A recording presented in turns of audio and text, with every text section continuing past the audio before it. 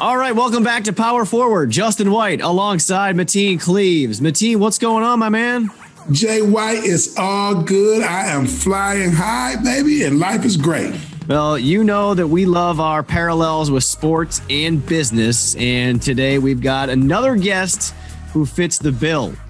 He is actually a former teammate of yours from your Michigan State days, and not only is he now in the business world, he's now in the financial world as well, and you and him obviously have a lot in common, but I didn't realize this actually until a short time ago. He and I also have something in common in the sense that he was a television anchor for a minute. Now, I know you were on TV too, Mateen. I can't give you credit for like every single thing on your resume because we'd be sitting here all day. But I had to throw that in there. But nonetheless, we're really pleased to be joined by David Thomas, who is the newly minted associate partner at the Podium Group. David, welcome to Power Forward. Justin Cleaves, thanks for having me. Justin, I will say, I was a news anchor for a brief second. It definitely is not my forte. I'll leave that to experts like yourself and Mateen. Well, I don't know if we're experts, but fake it till you make it kind of thing, I guess. But right. But no, happy to have you here. And we absolutely love when we get the opportunity to bring people on the show who have made a career transition. And in your case, you played basketball at Michigan State. You had a professional basketball career that took you overseas. You've done a few other things in between. And now, as I said, you're in the financial world, working for Podium. Just first of all, give us an idea of why you made the switch at this time and how it's been going so far. Well, like you kind of read over my bio just now, but I had 6 unbelievable years with Coach Izzo as a staff member, and 5 as a player. So that's 11 years total under a Hall of Fame coach. And what I gained from him and the rest of his staff was invaluable. A lot of life lessons over those 11 years. Mind you, I did do 1 year with Susie Merchant, Coach Merchant on the women's side as well. So again, another unbelievable human being that I got to be able to spend intimate, close time with. But for me, it was a time for, I wasn't going to go the coaching route. And I'm getting up there in age, as you can see by the gray. So it's time to make a decision, not sure how long Coach Izzo was going to be there. And, in my position, if a new coach comes in, I may not, have a position there. But more so than anything, really, Justin and Mateen, it was about being able to spend some more time with my family. And, I have a 12-year-old, a 9-year-old, soon to be 10, and a 2-year-old. And it was, I wanted to make sure that I was there for them. Moving over to the Podium risk management gave me that opportunity to basically build my own business with the partnership of Paul Davis and Manny Amezcua, who are unbelievable and great mentors to me. So that in total is kind of why I made the change, but primarily for my family. Okay, so I like that, DT. Now, okay, we know why you made the change, but I have to know, like the feeling you had when you made the change. And what I mean by that, I know when I came over to corporate America, if that's what we want to say, my nerves were all over the place, man. I didn't know what to expect. I was coming from a place where I thought I was an expert, a sports background. Now I'm coming in and don't know anything about mortgages when I started. So for you, how were your nerves? Were you a little nervous when you made the transition? Oh man, Mo, excellent question. Because, as athletes, you think you're working on your craft for so long and that, right? So as an athlete, former player, I had that. And then being with director of operations for Michigan State basketball, like you said, I was the expert at that. So the nerves were all over the place, to be honest. And there was a lot of, should I, shouldn't I, what am I doing?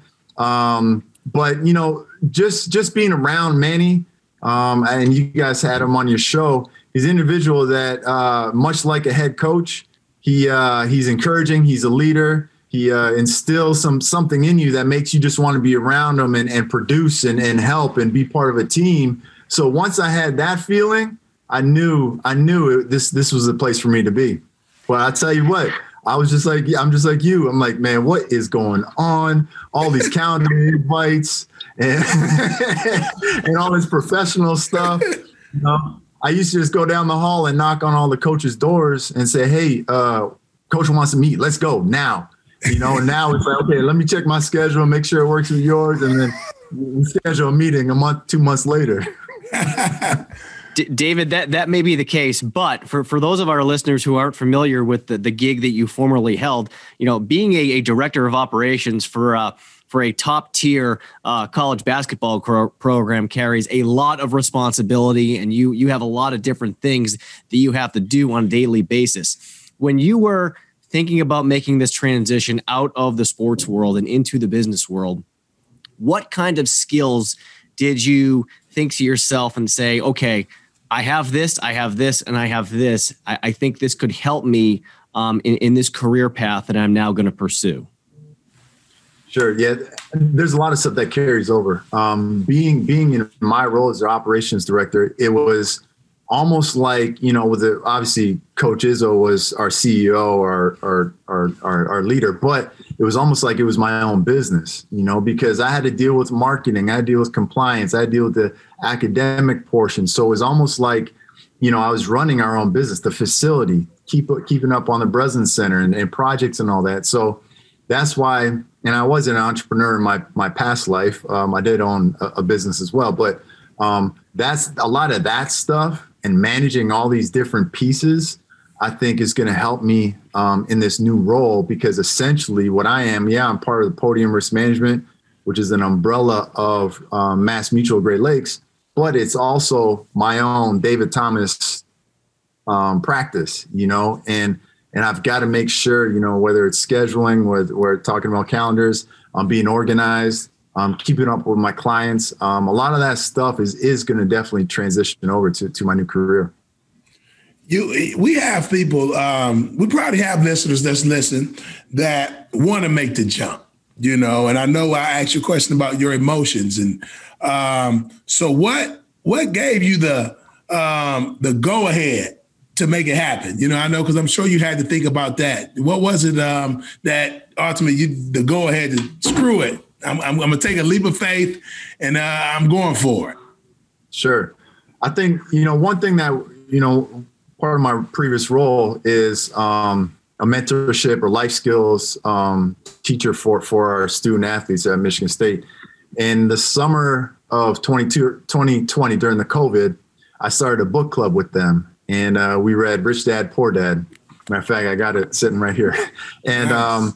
In that, there's a quote where he talks about, you know, I'm going to screw up the quote, but essentially, why work for somebody else for 30 or 40 years to walk away with just a retirement package and still live and check to check, you know? And, you know, when you can be building something for yourself, right? And so that kind of resonated with me. And like I said, I was an entrepreneur, and, you know, I feel like I, you know, can run my own business. So that really resonated with me. And like, you know, what am I doing? As great as Michigan State, the institution, what they do for your benefits, you know, it's a home, it's a family. At some point you just got to do, you know, and start saying, stop reading and doing research and doing all this. At some point you've got to jump in. You know, I just had lunch with one of our players, Julius Marble. I'm still, you know, somewhat mentoring. And I said, Julius, the biggest thing you don't want to live with is regrets, you know? Yeah. And I think all three of us, all your listeners, you know, we've lived with regrets, and we regret those regrets. You know, so it's time to just do. You know, life is so short, and COVID has taught us that. A lot of us, you know, may have lost friends and loved ones, but it just put things in perspective as well. Like, man, you just got to do it. Live life, do it, make the jump, you know, and ride with it and be flexible. Are some great things if you're looking to make a change. All right. So you mentioned the fact that you've been an entrepreneur before. So this isn't exactly, uncharted territory for you, but based on your own personal experience, David, what do you think it takes to become a successful entrepreneur in business? Well, I can say there's a lot of things I did that made me unsuccessful, but I've learned from them. And I was much younger, just finished playing basketball overseas and bought a car wash. And my brother-in-law and business partner, Andre Hudson, and our former teammate was part of that. And we just, bought at the wrong time. Like a lot of things you learn in the business, they say you make your money on the purchase, right? And for me, I got in over my head on the purchase, and that monthly commitment really was weighing me down to the point where I just couldn't do it anymore. So that was they say you learn best from your mistakes. So that was something huge that I learned from is learning from that. But during that time, I had mentors. You got to have business mentors, and for me, I got my lawyer, Tom Lapka, who's been amazing for the real estate part of the business that I do. He's been my mentor. And Joel Ferguson, a local developer up here in Lansing, known across the state. I would say those are some things as an entrepreneur. Don't think you know everything, ask questions, do your research. But like Mateen and I were talking about, you got to jump in, you got to go do, life's passing you by. So, I mean, as you get older and you get these grays, you do learn a lot. I'm not perfect and I'm not a gazillionaire yet, but I'm on that path and I'm learning, and I'm hoping to help others along their way too. Yeah, and you talked about mistakes, and I think, DT, what people got to understand, that's going to happen. We talk about an A word a lot, and that's adversity. It's going to happen. I'm super big on what do you do when it happens? How do you respond to it? So far as you made some mistakes, but how was your mental? Did you have some down days? Did it make you gun shy to try different things? How was your mental when you went through those mistakes? Yeah, the mental part of it is tough, and I may have only shared this with my wife, but in owning this car, I had a car wash on the south side of Lansing, and I bought it. It was kind of run down a little bit, but I said I can make this work, right? And I probably during my 3 years of ownership took apart every single piece of that car wash, and it was a motor ride. Like you go in, you put your car in neutral. Although a lot of people didn't, and it jacked up my chain, and that's why I have problems. But you put it in neutral, and the car would go through on the chains and the rollers. And there was times when I was literally, guys, like it would be midnight, and I got to fix this car wash because I got to get it open for the next morning to generate some revenue. And I'm literally tearing this thing apart by myself, crying in this tunnel because I'm like, I got to make this work. Why isn't it working? So there were some real hard times there that, my wife didn't even know about until years later that this is what I was going through. I'm trying to make this work. But what do you do? It's adversity, right? More like it's no different than you going down in Florida against Florida, coming back, like Willis Reed limping back to the court and us going on and becoming champions. So I love that. What do you do when adversity hits you? How do you react? I kept plugging away. I stayed there till 6 a.m. and fixed it so I could be open for the next day. So, at some point, you just gotta fight through. Man, that's a great story. And thank you for sharing that with us. And I think we've all had those moments, right, in life because, you look at people who have been in sports or been successful in business, and some people think, that it's all going to be positivity. But no, everybody goes through those things. Everybody has their obstacles they have to overcome. For you, though, one thing you mentioned that I want to go back to about your transition to podium risk management, you are proactive with this, David. You said that Coach Izzo, like you said, who knows how many years he has left, and you wanted to kind of get out ahead of it and make this transition now. And I applaud you for that because I think a lot of people in life, they wait until it's most convenient for them. You could have waited, but you chose to do it now. Tell me about that. Just the importance of being proactive when making decisions, whether it's a big decision like you had with the career change, or even, being proactive as a member of a team like you and Mateen were teammates at Michigan State. Yeah, I think that was a huge part of it too, Justin. Like, and Coach Izzo, again, unbelievable human being, where we've had talks leading up to the decision, and he would ask of me all the time, DT, what do you want to do? Where's your passion? What do you want to move into? And he's like that with, not just former athletes, but a lot of just people in general. That's just the type of person he is. So I was lucky to have conversations with him leading up to the decision. And I was looking at some other things, but again, Manny and Paul, a seed was planted 2 years ago. They came up to talk to me about what I was doing for our student athletes in the mentorship program and life skill teaching stuff that I was doing. And I met the two of them. Well, I already knew Paul, but I met Manny. I was like, man, this is like, I really like your energy. Like, this is something I can. I mean, it's hard not to like that guy, right? Yeah, exactly. Right. Anybody who comes in contact with him, you feel the same way. So I was like, so I had that in the back of my head. And as the season went through, we dealt with COVID, some, obviously tough times for everybody, and us trying to get through a season last year. And it was just, an aha moment. And then, reading the book and these kind of things. So it was just a moment where it was like, this is the time. But no, you definitely have to plan. It's hard just to jump into things free willy. Like when I was overseas, I was in Australia from 2001 to 2009. And for my last 2 years over there, I was building a business plan for my car wash.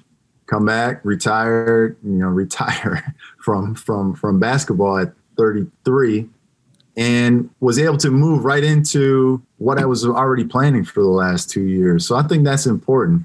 You do have to be flexible and being able to, bob and weave and move and do some things on the fly, but it's definitely worth having a plan, and now what I do with life insurance, we're setting up a plan, what should happen if, God forbid, you're gone yesterday, what should happen? So it's all about that planning as well. Right.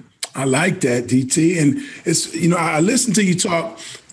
You mentioned Manny and Paul, my teammates, my mentors. You mentioned them a few times. So how important is it to surround yourself, first of all, around good mentors? And how important is it to listen, especially when you're not the expert, when you don't know? It's okay not to know, but how important is it to latch on and pay attention and I won't say steal, but utilize the advice from your mentors? I think it's huge, Mo, because there's no new inventions, really. Everything is just something that's tweaked or changed, or, so obviously everybody, whatever you've gone through, somebody else has gone through something similar, right? And so why start at square one when you can get valuable advice, as long as you choose to listen, and pay attention, valuable advice to help you on your path sooner than later. And many would say, DT, we want to make sure you have a shorter runway. We don't want you to have a long runway of learning. We want that short so you can get up in the air and fly, right? And it's the same thing with a mentor. So in my real estate business, I'm going to talk, if I have an issue or I'm trying to learn something, I'm going to go to somebody who's already been through that. Unfortunately, with dealing with student athletes, as Mo, you for sure well know that you thought you knew everything. Oh yeah. Right? Oh yeah. Especially you're an athlete, you're a top program and on TV every other night. Like, you think you know everything. Just had this conversation with one of our players. And I said, why does it take so long for you guys to start listening to those that have been through it? And he couldn't give me an answer, right? He's like, well, I don't know. It's like, no. Just learn from us, listen to us, just like as if we were your parents. We do know best. So I think it's so critical for everybody to have somebody they can lean on, go to for advice, and it just help you on our journey. We can't do this alone. Right. So you said back at the start of the conversation that the main reason why you did this was to spend more time with your family. And you just talked about the fact that in your role at Michigan State, it was basically your job to mentor these kids and to teach them life skills. And I'm sure you do the same with your own children. So you've had a lot of experience at this, David, with both, Division I, top level athletes and your own children.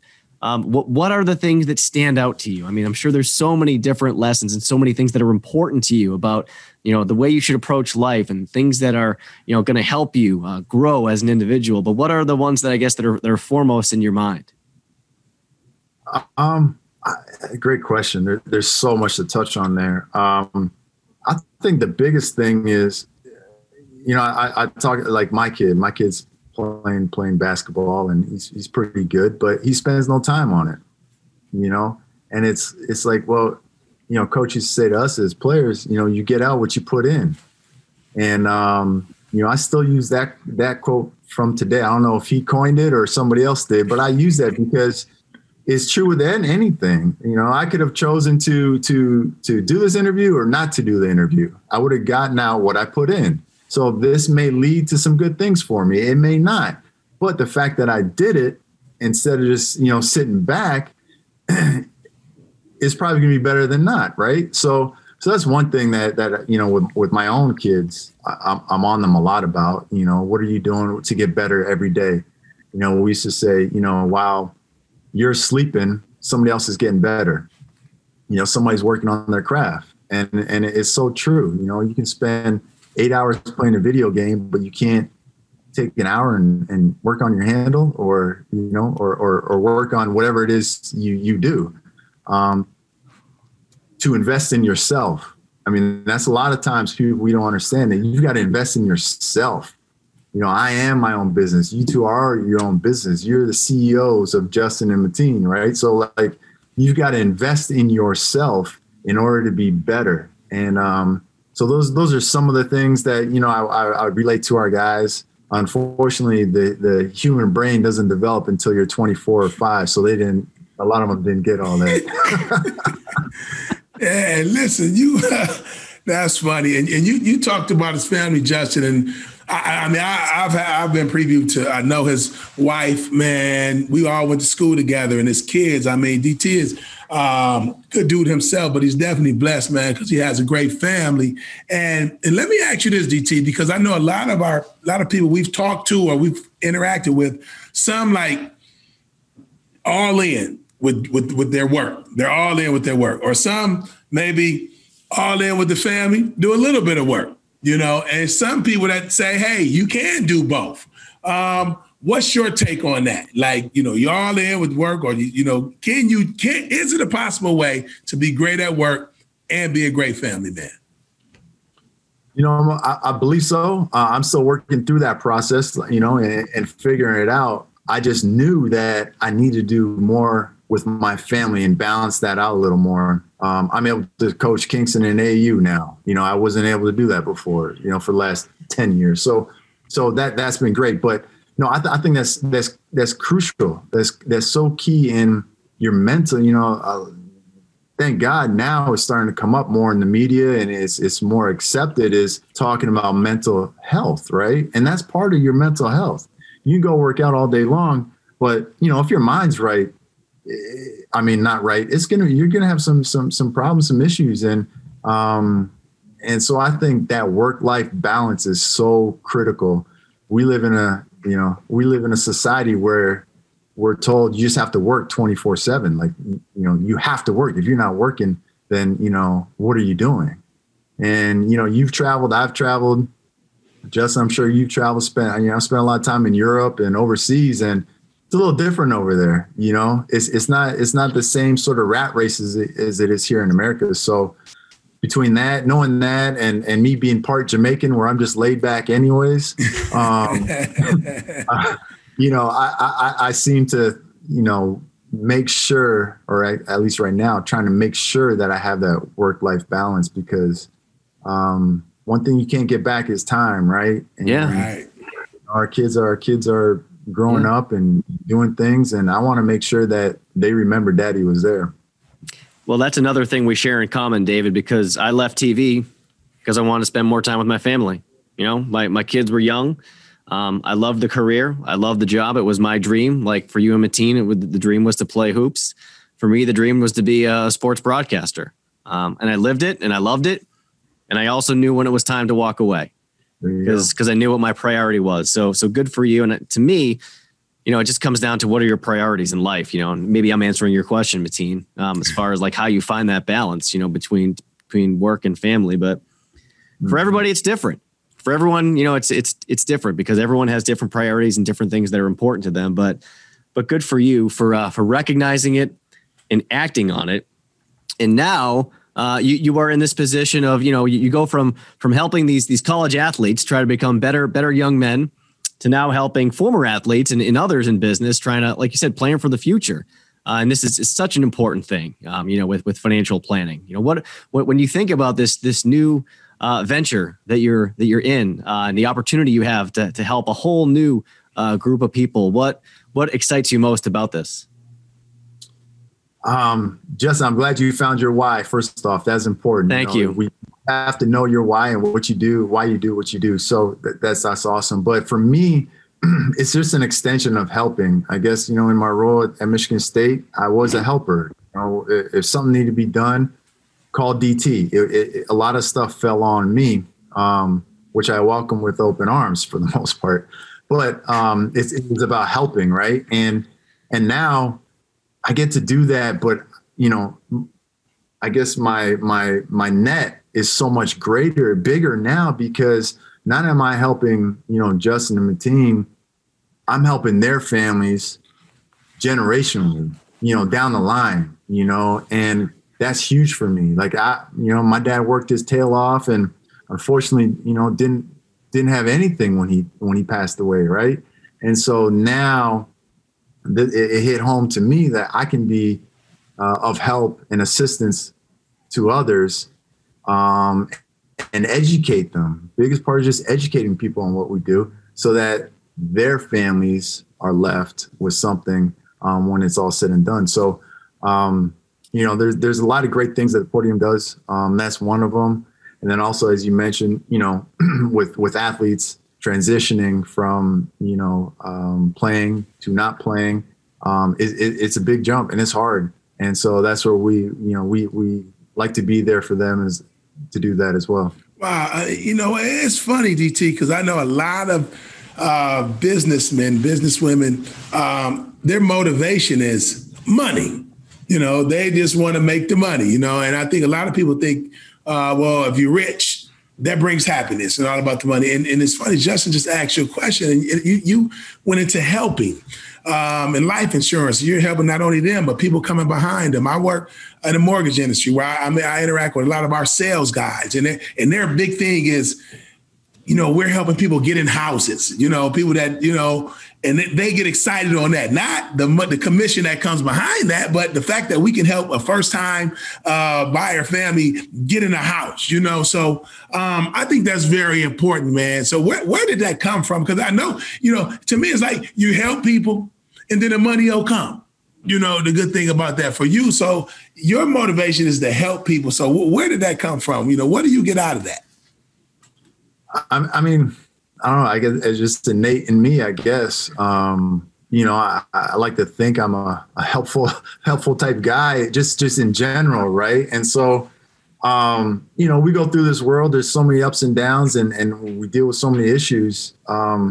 It's funny. I was just thinking about today an idea to have speaking of TV, a good news channel. Like all we hear is negativity, bad stuff. We're so divided as a country, as a nation, as a world. Really, it's always it's always black and white, and it's always a fight, right? So to me, in my mind, it's like why does it have to be that way, right? And so I just I just naturally gravitate towards helping out. It's just in my nature. Now I happen to be in an industry where it's the ultimate helping out. I can help a family, or business, say somebody unfortunately passes away in a business and okay, who does that business go to? Who's going to buy it out? What's going to happen? Insurance can help that, right? Like insurance can help a spouse of somebody who passed away,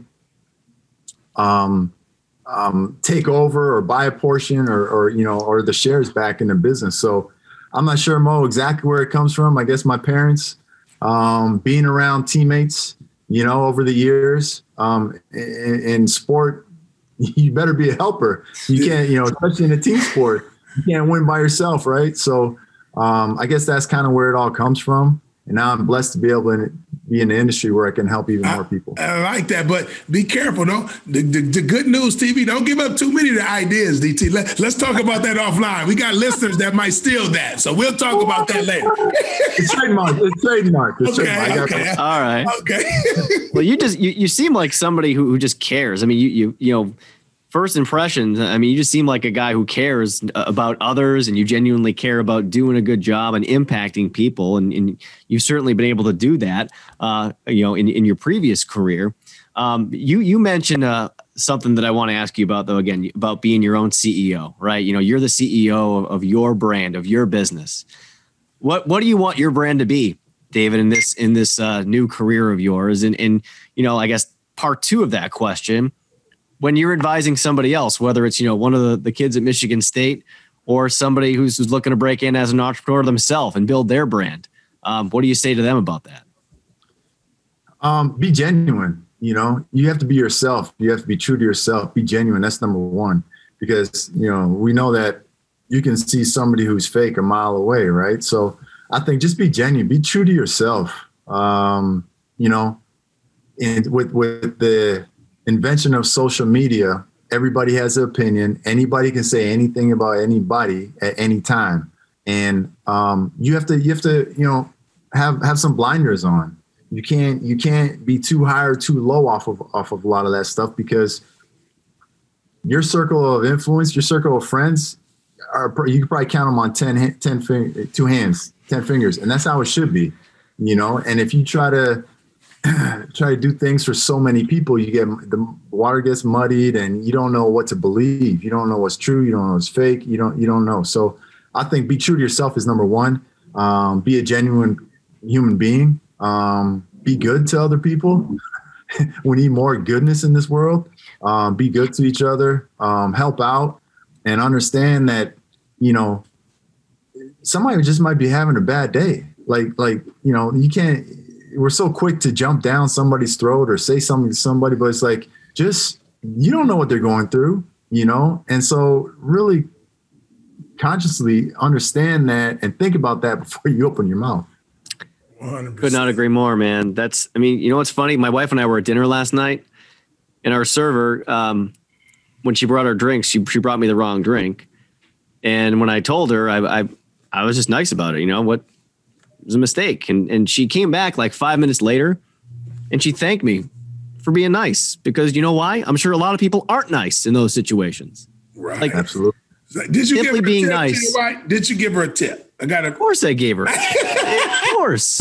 But no, it underscores the point you were just making. It's like, you don't know what someone's going through, and people make mistakes, and it's like, absolutely, just a little bit of kindness, a little bit of understanding. I mean, we all make mistakes, and it's the way that others react to it. I mean, that's really what resonates with people. So yeah, it's a good point. I think you just, your whole approach to what you just said, as far as like, being genuine and showing that you care about people. I think it speaks volumes. Go ahead. Yeah, and let me sneak in here, because I think, DT, you said earlier in the show, kudos to Justin, for knowing his why. Now, for you, I mean, I think we talked about a lot of things, but what is it that drives you, man? I mean, you're so driven. I mean, you jumped out and you jumped out in entrepreneurship earlier in your life. You got into sports and marketing and all different things you've done for the sports programs at Michigan State. Now you're taking another dive. It's like you're driven, man. It's like it just comes across. You're going to be successful no matter what, and you're going to go out swinging. So for you, what is your why? What drives you to be great? My drive is, I touched on with my dad when he passed away. We're really tight. And Mo, you met him a couple times when he came up for games. Great dude. Just and he raised my brother and I, for the most part, by himself, worked all day, worked all night. And, we were little kids, and he was, just put so much time and effort to us, you know, driving us to soccer practice. At the time, I didn't even start playing basketball till 9th grade. It was all soccer.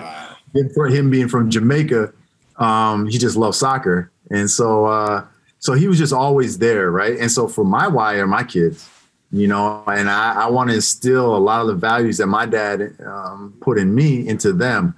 And so now that was part of why I left Michigan State, because I want to spend more time with my kids. 2, now I'm helping people, you know. I can help them out financially. A lot of the stuff I've learned in the last 6 months, I've implemented with my own kids and my own family, you know, in terms of, you know, I can't talk securities or anything like that, but just in terms of starting them off financially now, as it's so important. There's so much that we can do for our children right now before they're even like when they're born, right? So I guess at the end of the day, Mo, that's my why. Like that, my why is my family, my kids, and leaving them, making them better than I was, you know, than I can ever be.